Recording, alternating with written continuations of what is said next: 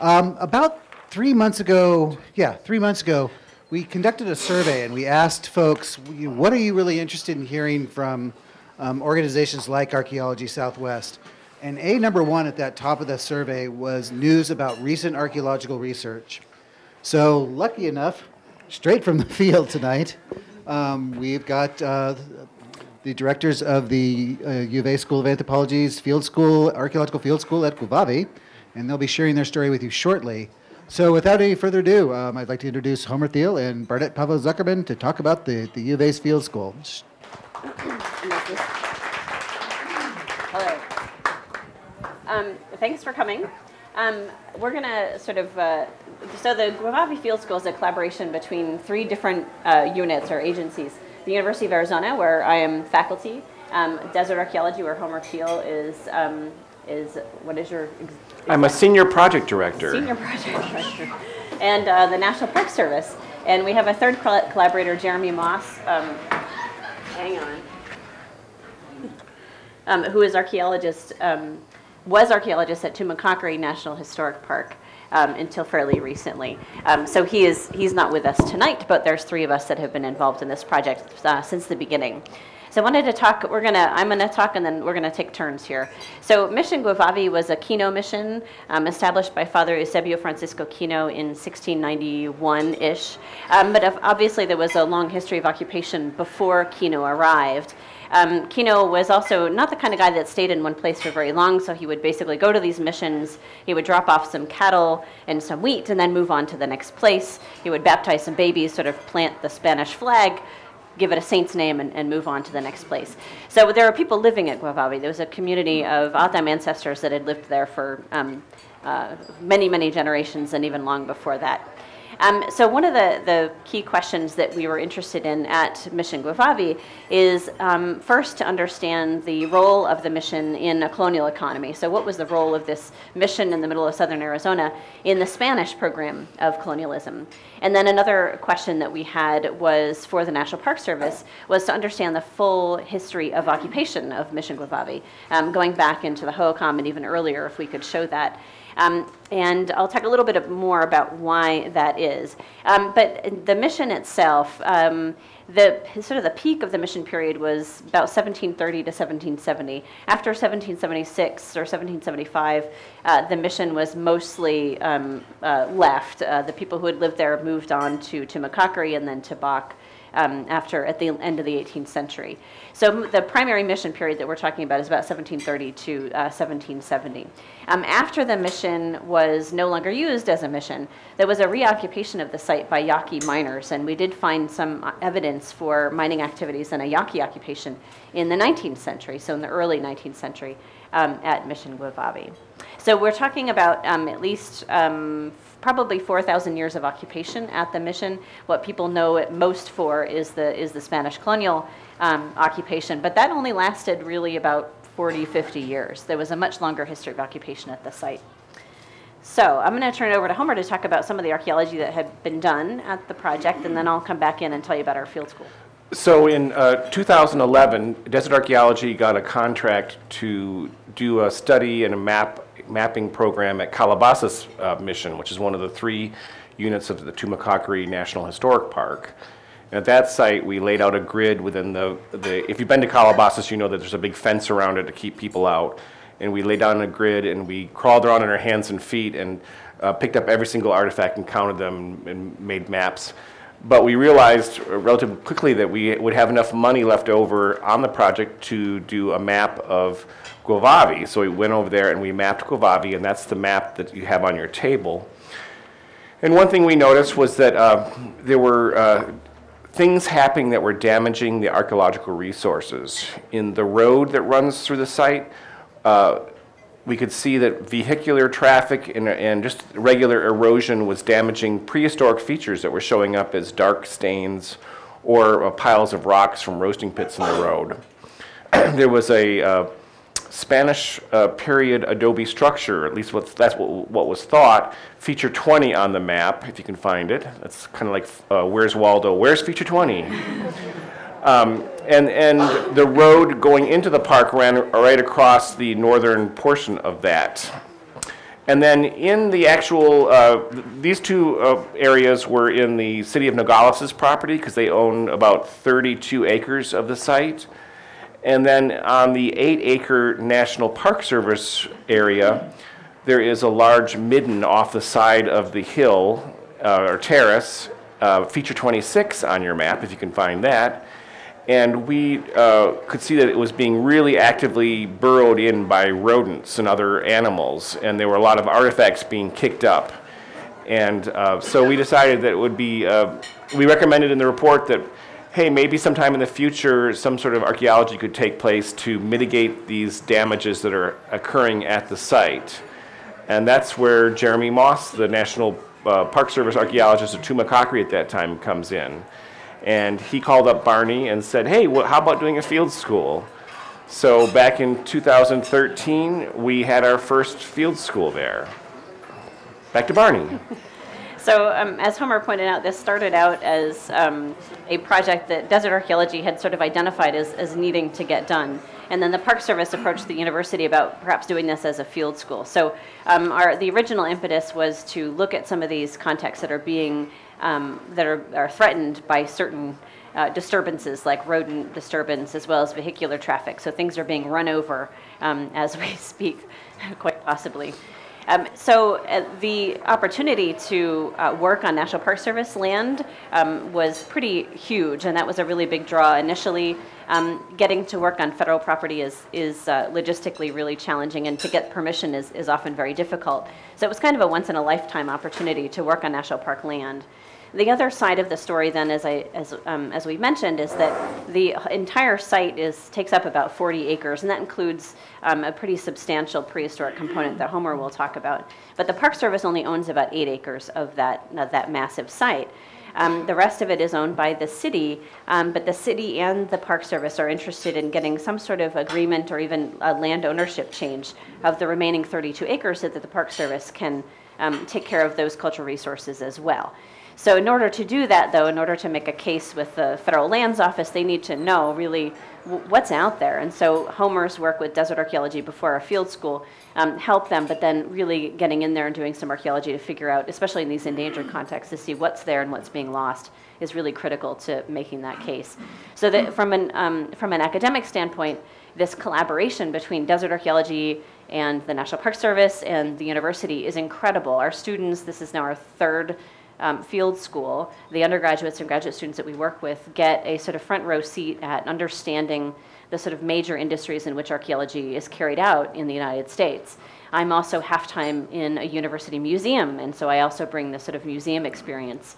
So they've got traditional academic archaeologists in a museum, archaeology and cultural resource management companies, and then also in federal agencies. So it's a huge learning experience for our students. And we also, by working with National Park Service and Desert Archaeology, we also get to use the resources and the university as well and apply for grants for the National Park Service. And we also got funding through the Western National Parks Association, which wouldn't not have been accessible to us unless we were working in a national park. And then using the university resources and the resources that Desert Archaeology has to offer, which are substantial, has been a really huge help to the project.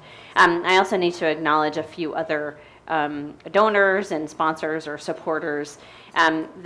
We camp over spring break each year. We spend 8 days camping at the Santa Fe Ranch, and they're wonderful hosts and allow us to camp with them and use their property for free.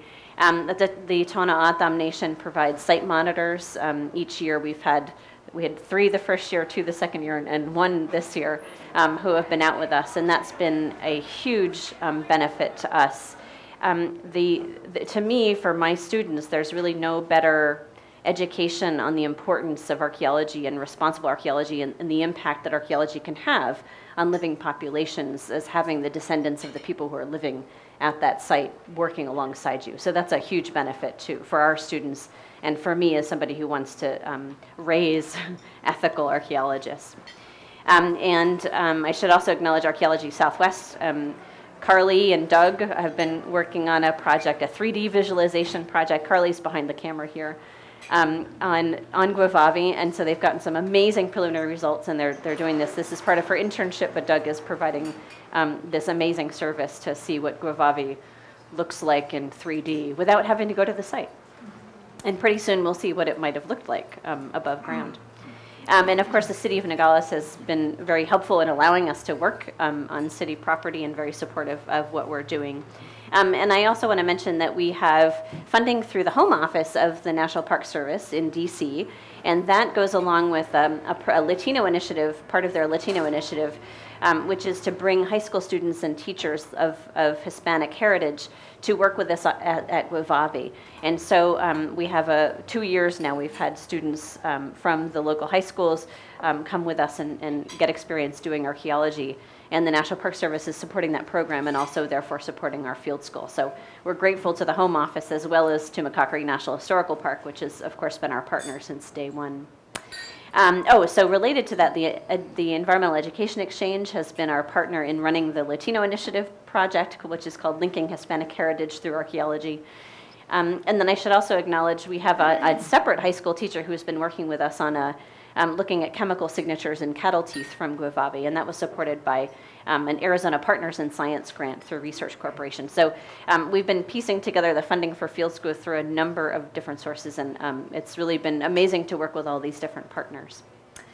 Yes, archaeology is very expensive, and you have to beg for money from everybody. Yes. Right. So I'll pass the hat around. Every little bit helps. Yeah. I am going to actually pass something around at this point so you guys can all see it.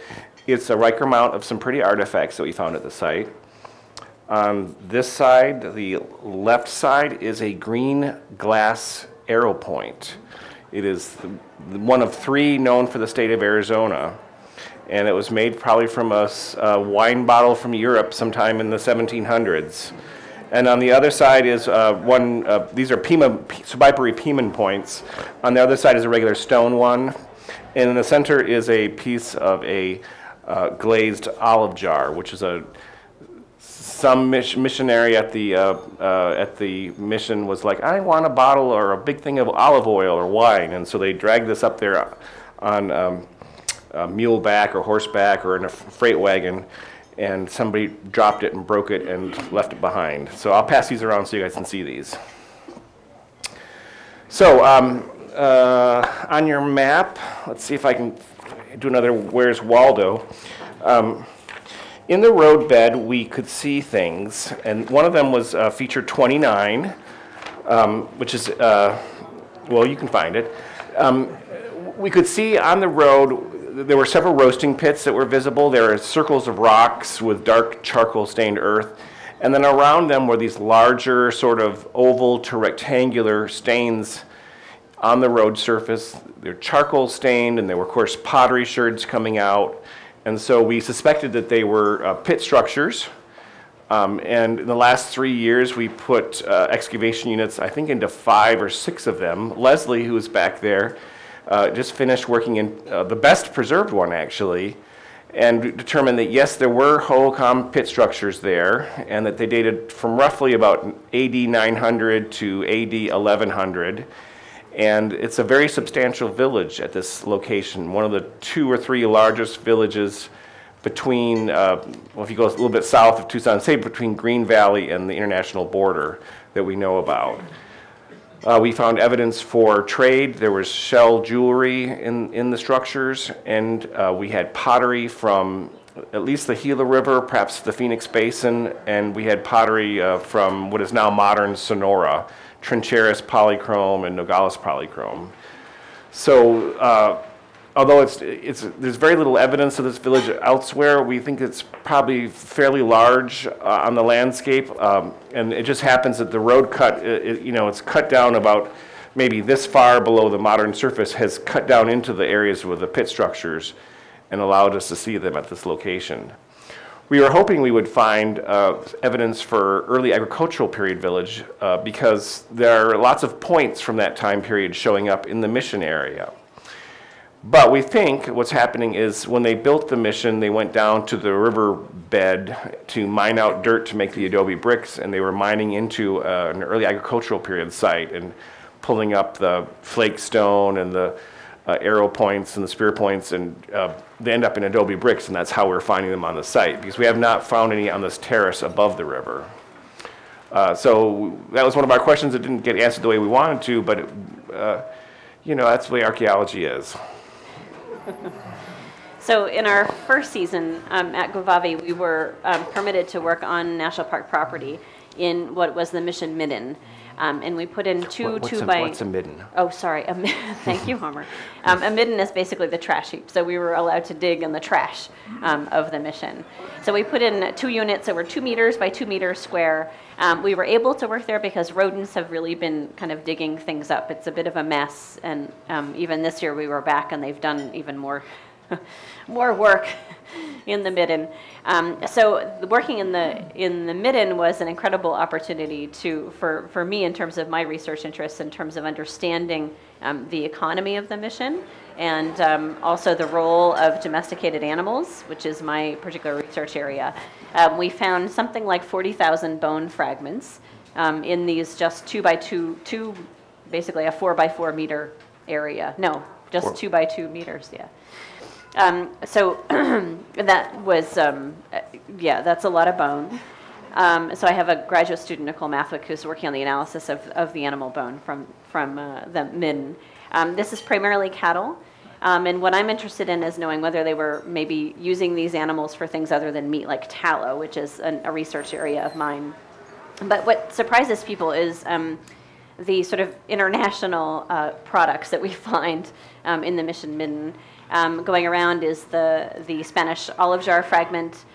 We also found, not surprisingly, Maiolica from Mexico. That doesn't have to go too far. We found beads from either Czechoslovakia or Venice in the Midden. And I think most surprising to people who don't have experience in the Spanish colonial era is we found fragments of Chinese porcelain. And this was not the first porcelain that was found at Guevavi. Earlier archaeologists had found those as well. So what sort of blows my mind is that, Chinese imports is not a new thing to southern Arizona, right? We have Chinese imports in 1750 here in southern Arizona. And to me, what that does is kind of brings home that even in the 18th century, what we had was a sort of a double transoceanic trade that we sort of think as being unique to our era, but really goes back to 1750. So you had materials coming from the Pacific trade as well as from the transatlantic trade, all making their way to southern Arizona in the 18th century. I think when people think about missions, they often think about them as being these sort of isolated frontier outposts out in the middle of nowhere, led by these sort of intrepid missionary heroes. But without sort of understanding their role and their connections to all the other Spanish colonial entities in this region and the other native populations in this region, without really understanding their place in these relationships. So getting to see sort of firsthand, the stuff is coming from all over the world. This sort of modern world economy, as we're experiencing today, really has its origins back into the 18th century and even earlier. So that just kind of blows my mind. The other side of it that I think is a little bit funny too is that how important it was for presumably the priests at the mission to have, I suppose, the trappings of what they thought was sort of decent civilized life, right? That to the extent to which they would go to get something like Chinese porcelain. So Chinese porcelain made its way to southern Arizona via the Philippines, which had a long tradition of trading with the Chinese mainland. So Spanish galleons, the Philippines was a colony of Spain at this time period, would land in the Philippines, pick up Chinese porcelain, they would ship it to the coast of Mexico, via ship. And it would be loaded onto mule trains and shipped to Mexico City, and then another mule train up to southern Arizona. So that's a hell of a journey for Chinese porcelain. And you see the Spanish missionaries, or actually they weren't Spanish, the missionaries who were at this Spanish mission complaining about their sort of life and dying in spades from various diseases like malaria. So they might not have been happy about the kinds of foods that they were eating, but damn it, they were eating on Chinese porcelain. They had their teacups, right? So to me, that sort of brings home, the missionaries were often the second-born sons of wealthy families, and so they were used to a certain existence in Europe, right? And so the extent to which they were willing to go to try to replicate that here in southern Arizona is pretty remarkable and also a little bit amusing. There's, I just saw a book review that described letters written by one of the priests at Guevavi, and he talked about, it took him 3 years for his family to send him a box of stuff from Europe. 3 years. And when it got to Guevavi and he opened it up, he discovered that some other priest had gone through it and stolen a bunch of the stuff. And how disappointed he must have been to open that box up and all the stuff that had been promised that he'd asked for. Because he'd send these whining letters back to Europe saying, please send me this. And then to open it up and not be there, that would have sucked. His broken teacups, maybe. Yeah. That's what we're finding. So the second area that we worked in the first 2 years of our field school was feature 20 on your map. And this was a Spanish structure that was in the roadbed. And the first thing that we did was scrape the actual roadbed, and we discovered 13 courses of adobe bricks that had fallen over from the north wall of the structure and were lying short side up on the road. You could see them cut through. And then we located the north wall of the structure, and then we dug a section along the north wall, and then last year we dug another section on the other corner of the room. And what we discovered was, the big question was this a Spanish church or not? On the ground surface, you could see that it looked like it had 3 or 4 rooms, but it wasn't really super clear. But when we dug into what turned out to be the northern room of the structure, we discovered, first of all, the walls had fallen outwards, which was nice because we didn't have to dig through piles of adobe bricks. And that the structure at the very end of its use, or maybe a little bit afterwards, had burned. And in the process, the mud roof had fire hardened, and we had these big chunks of mud with the impressions of the roofing materials that had fallen down into the room. Underneath that was the actual burned beams, the vigas running across the room. And below that was a layer of silty dirt that had either blown in from the open doorway or possibly had, as the dirt roof had sort of disintegrated and eroded into it, had fallen down in, and there were cattle bones on there. So we knew that, of course, immediately when you have cattle bones that it was Spanish period. And then we took that out, and below that on the floor surface we found shell beads from a little bead necklace, a piece of Mexican Majolica pottery, and a couple of Piman arrow points. So it was definitely a mission period. In terms of the architecture, we discovered that yes, it was a room in a series of rooms. There was a doorway on the west side that was blocked up by large boulders. And in the 1960s, the University of Arizona had done excavations within the, what's now the Park Service area, within the Convento complex for the mission. And they had found a similar room where when the people had walked away and left it, they had blocked up the doorway of this room with large boulders. Because of what we found, we were able to determine that yes, it was not a church, that it was a dwelling, and the doorways faced the actual mission. And most likely it was the residence of some of the Native Americans and possibly even the Mexican American people living at the mission site during the course of its occupation. And that after the mission was abandoned, the building caught on fire somehow or was set on fire. The Apaches liked to burn down that sort of thing, and fell down in. And we only dug a very small portion of that area, and someday some archaeologists will come with their laser trowel and figure out what we didn't dig up. So one of the advantages of working with a company like Desert Archaeology is not just that I get to work with Homer, but that I get to use, it's a big advantage, some of the resources that Desert has that the university doesn't have, such as an aerial drone. So in 2013, Homer's colleague Mike Brack sent a drone over the site and took aerial photographs. And when we got them back, we got a bit of a shock. In the area, you see 2 green areas on that map, feature 18 and feature 19, that are called clearings. Archaeologists had sort of noted that there was kind of something funny going on in that area. The soil was light and fluffy in color, and it's just very different. The texture and the color of the soil is very different. The plants that are growing there are slightly sparser, a little bit different than what you see in the surrounding areas. But nobody noticed really anything else other than, well, this looks funny, let's write it down on the map. So when we got the aerial photographs back, we could see clearly in those 2 areas lines of green on the ground. And these are plants that had grown up in very linear arrangements on the surface of the ground. And when we went out there, okay, so now we're like, what is this? You know, from the air, it looks like a multi-room adobe compound structure, right? Okay, so let's go out and look at it. And it wasn't until you were right on top of these little tiny lines of plants that you could actually see these linear arrangements. So yeah, there's something there. There's something there. So in 2013, we figured out, okay, there's something here. Of course, the aerial photography was one of the last things that we did, or at least the results we got back one of the last days of field school. So too late to do anything about it in 2013. So in 2014, we went out and fully expecting to find lots of adobe bricks. And what we found was actually sort of the negative of adobe walls.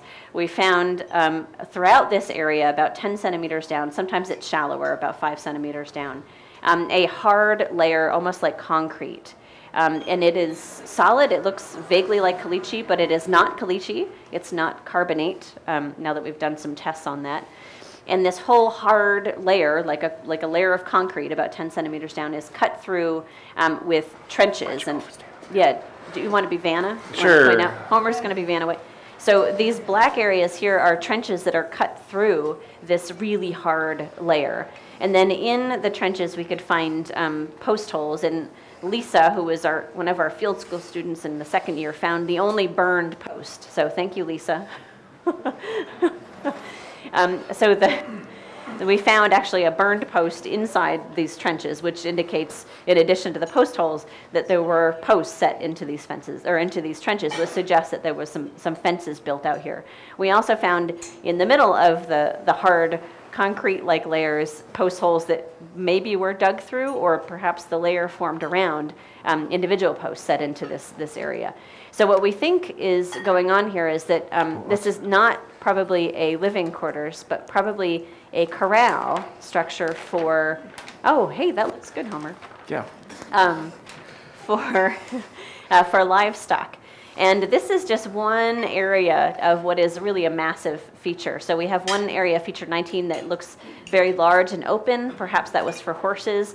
In feature 18, we find a lot more internal walls and trenches that might be smaller pens for smaller livestock or for management purposes. And Homer's outlined, Homer's outlined what we think might be alignments that sort of make sense in terms of maybe shade structures, ramadas that were out there. And then, and the orange circles that he's pointing out are what we think are hoof prints in a muddy paddock that somehow got frozen in time. And we have no idea how this would have worked.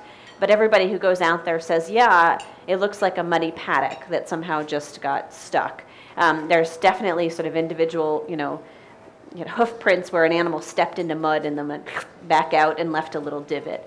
And we had several ranchers come out and look at it too, and they agreed with us, so we felt pretty good about that. And you can see too that in some areas the muddy hoof prints, or the hoof print area, is sort of separated by what looks to be a fence line. And so that would sort of lend some support to our idea that this was an area in which corral were kept, and there was a fence there that kept them out of the flatter areas.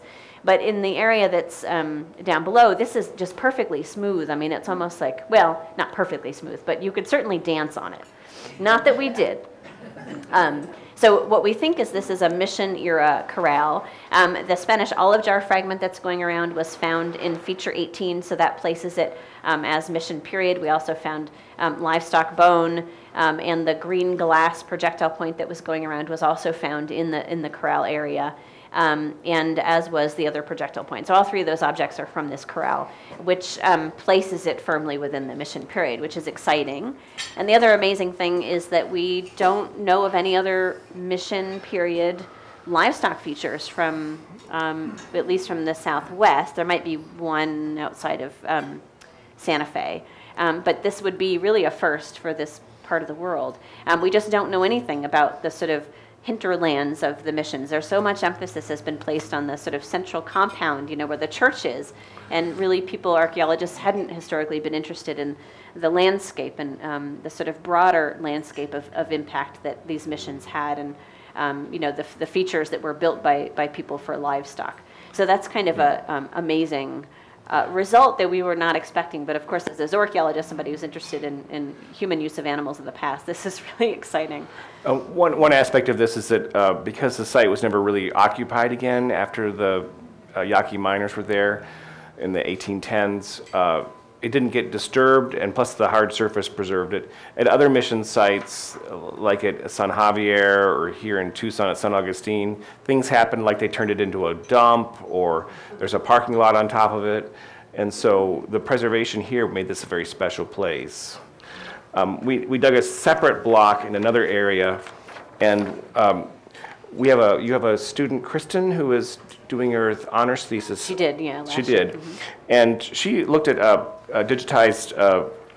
looked at aerial photographs in southern Arizona and northern Sonora, found corrals and pen areas, digitized them, and she was able to say things like, you have pens for the animals, you have larger corrals, and you have chutes to manage the cattle and sheep, moving them through areas.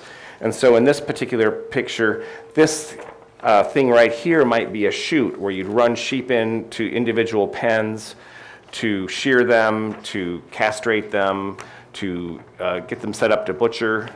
And then you have the individual pens of various sizes. Some of them are quite large and some of them are quite small. All of which was something that we never knew about before. And when she looked at the sort of known historic corrals and compared to what we had, this particular area, this part of Feature 18, she thought that this area was more consistent with sheep pens, which is really interesting.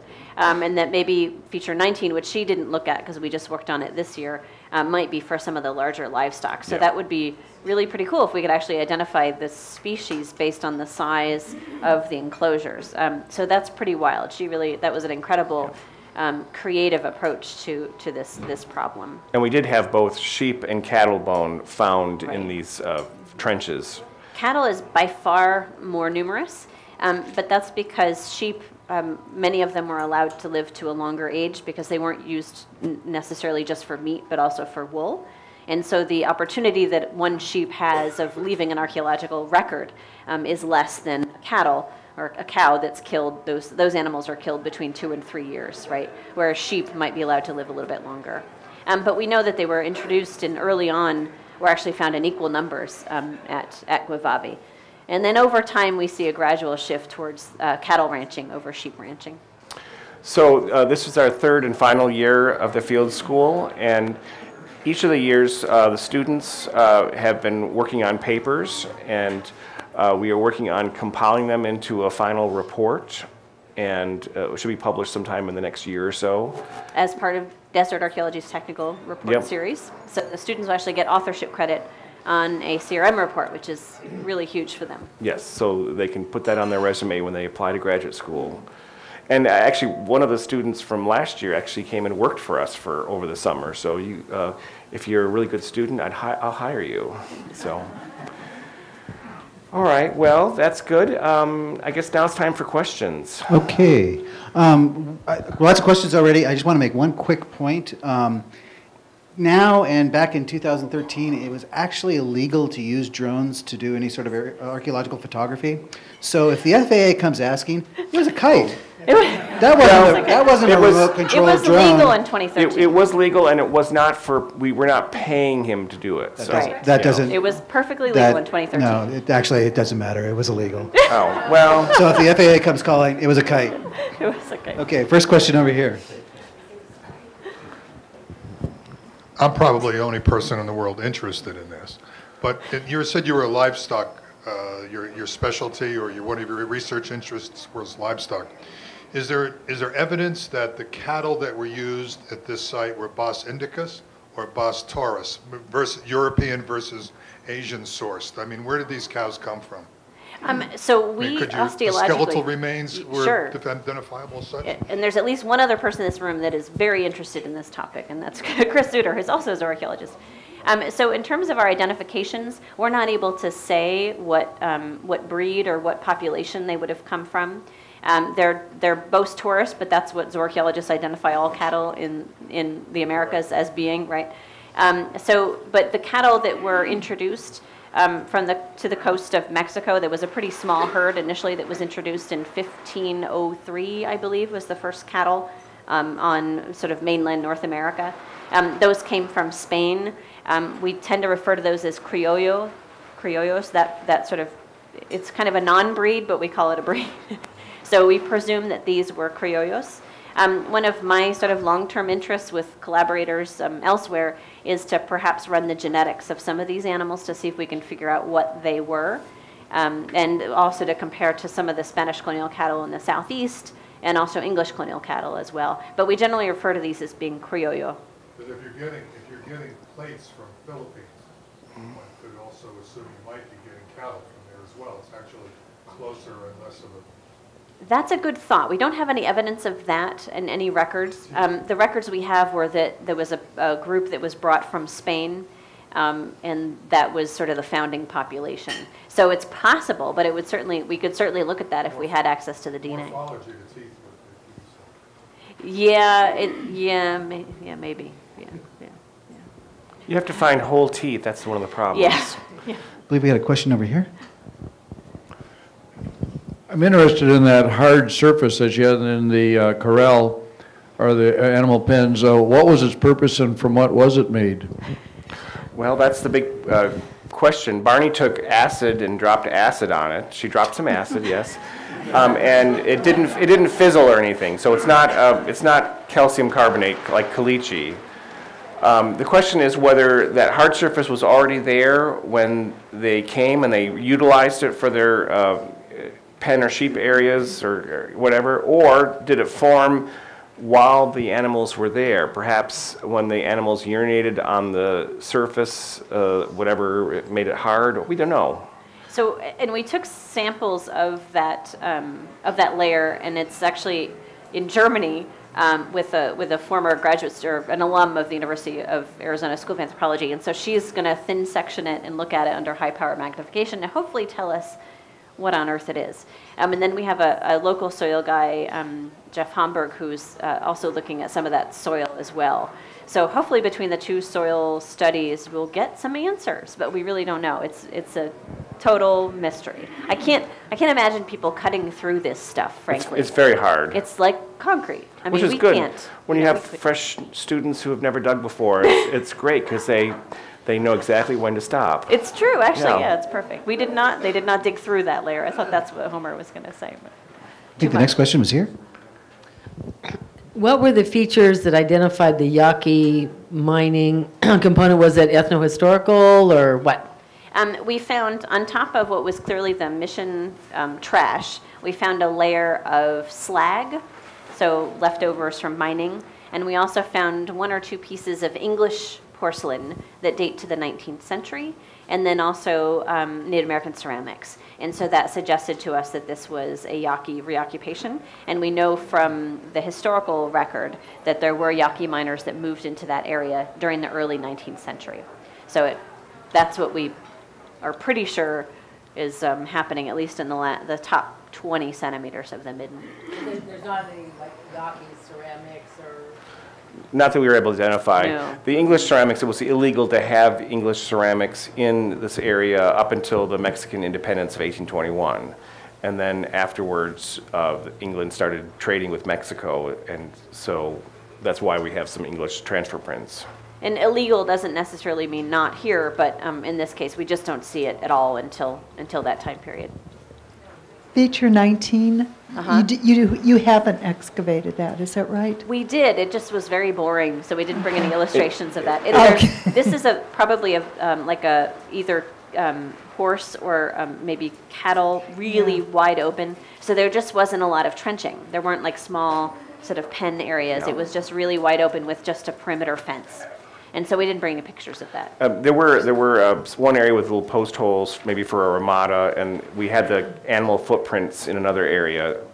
And one aspect of these trenches is that it allowed you to set posts into the ground, and then they didn't have barbed wire back then, so they were weaving mesquite branches and that sort of thing and creating a solid fence.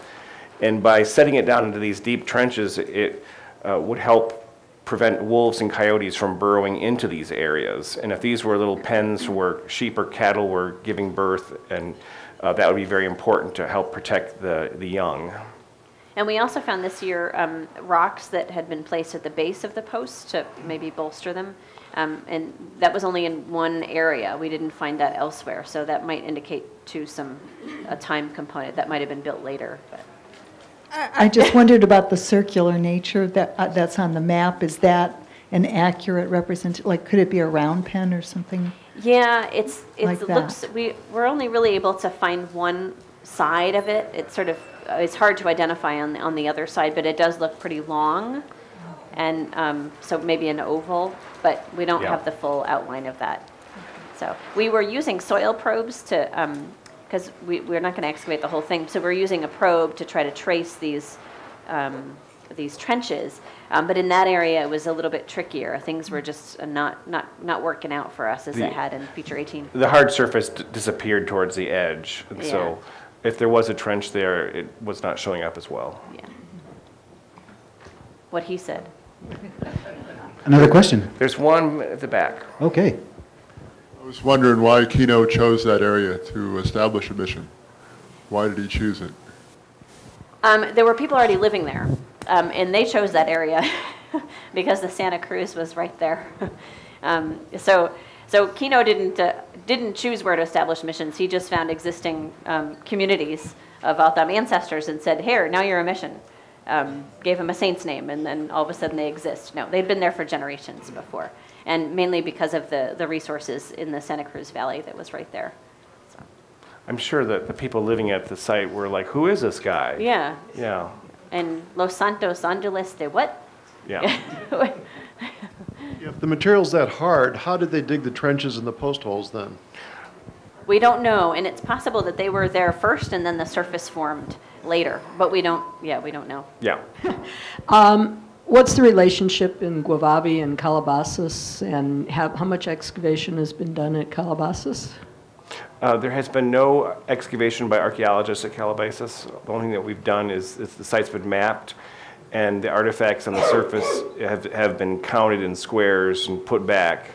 There was treasure hunting there, so I'm sure it's pretty badly damaged. But yeah, there's not been a lot of work. Is it safe to assume that Guevavi was the cattle area and Calabasas was maybe the fruits and vegetables to supply to Makakari? I don't know. No, most of the missions had sort of the full complement of agricultural production going on, and they were far enough apart so they were both established at an existing community, and so they were sort of independent a bit in that way. So yeah, each mission was supposed to be self-sustaining. There probably would have been some commerce, but only for more rare things, perhaps, right, rather than the sort of basics that they were expected to provide. So, and I should say, Calabasas too was reused quite a bit, whereas Guevavi was not, and so the archaeology there would be a little bit more difficult. You know, we've got the Yaqui occupation after the Spanish colonial period at Guevavi, but that's it, whereas Calabasas was used as a military outpost and I think a few other things as well. There was a governor of Mexico purchased it and had a sheep ranching operation there. So it would be difficult at Calabasas to really identify that mission occupation, or more difficult. Okay, I think our next question's here. Are you thinking that the place that you have marked on the map as artifact scatter is where the concentration of prehistoric inhabitants was? And where is it? Yes, that's exactly correct. There's on the top sort of area of the map, there's a large area. Although we did do a 1 unit past Feature 20 and did find prehistoric ceramics below the ground there as well. So there's probably about this much soil that's been deposited on the site that's above the prehistoric component, so you really can't see it very well from the ground surface. Having the road go through means that we can see it. I mean, archaeology is sort of funny in that way. The thing that is destroying the archaeological record is actually the thing that allows us to go out there and do this work and see what's on the surface. So if the road hadn't been going through, we wouldn't actually see these pit houses on the ground surface because they'd be, 2 feet below the surface. But the road is cut through and basically excavated these pit houses for us. So they're totally visible right there on the road surface. But you get off the road surface and it's much harder to see anything. If you're interested in visiting Guevavi, Tumakakari National Historic Park has, I think, monthly tours that you can sign up for, and they park Starting in rangers, the fall. starting the They fall. just finished. And they can take you out there and show you the site. And one aspect of all these post holes is that we put modern posts in them when we backfilled. And so the park rangers can take you and show you the corral area with all the posts sticking up. You won't be able to see the hard surface, but you'll be able to see the post sticking up. At the peak of the mission, do you have any idea of how many people it supported and how that relates to 2-3 day walking population? The estimates that I've seen, we don't really have a firm census for Guevavi, but probably about 80 people were living there, maybe a little bit more at the height of the mission period. And in terms of the Spanish attempted to kind of consolidate, it was called reducción, everybody that they was sort of under their, proselytization at missions. And so Calabasas and Guevavi and Tumacacari were occupied roughly at the same time, although they had different roles over time. So they would have been sort of the nearest community, the nearest Native American community would have been the other missions. So most people, there were some groups that were living in the San Pedro River Valley that were not missionized, but most people, Native American people who are living in this part of the world were centered on their own communities that happened to be made into missions by Kino. And one thing you see during the course of the 40 or 50 years that Guevavi was occupied were several epidemics came through, including a smallpox epidemic, I think in 1746, that killed large numbers of people. So through time, there's a declining number of residents. I'm just wondering about any evidence of of Apache. I mean, I don't know if there's distinctive projectile points or anything that could point to Apache presence. We know that the Apaches occasionally visited Guevavi, social calls called raids. And one aspect of having these cattle pens and fences was if they could see the Apache coming for a visit, they could herd their animals inside these enclosures and help protect them. But we don't have any direct evidence of, we have ethnohistorical documents that indicate that there were raids, but we haven't found any archaeological evidence of Apache presence. We do find a lot of Piman arrow points at the site, and the faunal bone that was identified from one of the two units in the midden was like 99% domesticated animals. So they were not hunting very many animals with those arrow points. What could they have been using them for? So, yeah. Circumstantial evidence there. Yeah. This will probably be brief because it falls outside your immediate area of excavation, but I'm interested in bee culture, and I notice the apiary remains or residue or deposit. Can you tell us about bee culture in addition to animal culture? I know absolutely nothing about that. And is that on the map somewhere? There is it on the map. Oh, yeah? Yeah. Oh, wow. And there's It's over where Denny Seymour was working. There's remains of beehives. Oh, but that's more it's recent. Modern. Yeah, modern. Okay. Yeah, so that's modern. Yeah, I don't know. I have a vague memory that I read something somewhere, and it could have been in La Florida, not here in the Pimeria Alta, of a missionary who was really interested in bees. But my sense is that it was not something. If you had a missionary who, a priest who was like really into that thing, they might have started it. But it doesn't seem to be something that was, sort of economically pushed at very many places. It was probably more like a gentleman's hobby. Yeah. Yeah. We know that they were importing sugar from Mexico City into the area, and I don't know if they would have imported honey. Yeah. Yeah. Next question here.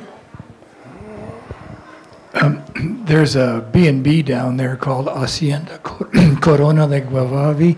Where would it be on this map? It's off the left-hand side. Yeah.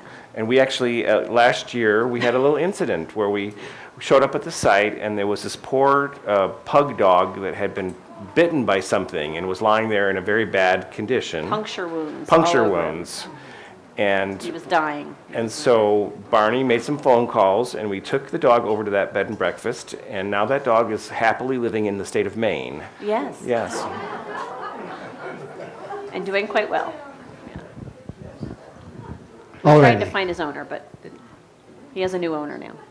Well, if there are no more questions, I do have one question I've always wanted to ask a zooarchaeologist. Oh, God. And coming over here to your Ask dinner Chris. plate, there's all these bones in here. So when you're eating dinner, do you like look at the bones and identify them? And can you turn off work, or do you just eat dinner? No. And in fact, my dear spouse, who you know quite well, will not order food at restaurants if it comes on the bone anymore. So. That's fantastic. And the worst thing you want to do is go out to dinner with, for chicken wings with a bunch of zooarchaeologists. Good to know. You'd be surprised how many zooarchaeologists are vegetarians, including me. I wouldn't be surprised at all. That's right, I forgot. Homer, his training is in zooarchaeology as well. Yeah. Very good. Thank you all for joining us tonight. As usual, just fantastic questions. Thank you, Barnet. Thank you, Homer.